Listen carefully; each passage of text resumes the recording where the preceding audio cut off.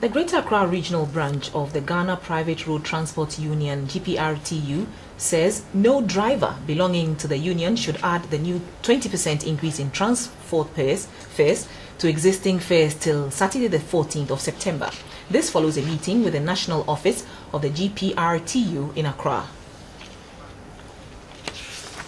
Discussions with government and the leadership of the Ghana Private Road Transport Union, GPRTU, the Road Transport Coordinating Council has decided to increase transport fares by 20% effective Saturday 14th September. Due to misinformation after the meeting, some drivers immediately started charging new fares.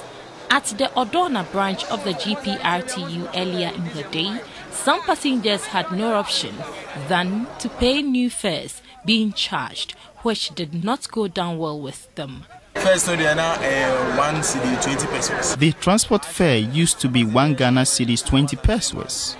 About 3 months ago, when fuel prices were increased, we did not increase our fares.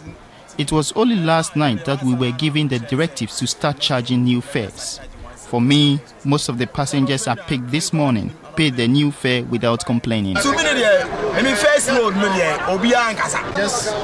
into the church and I realized there's an increase. So nobody knows. Actually, we know it's 1 cedi 20 pesos.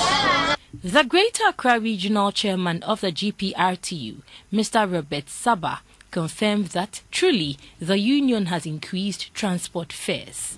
It is not petrol alone that add up to the operations of our transport. Fuel just takes about 26%. There are other components which we considered.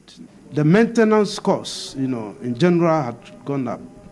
And therefore, we find it very appropriate as of now to increase the fares by 20%.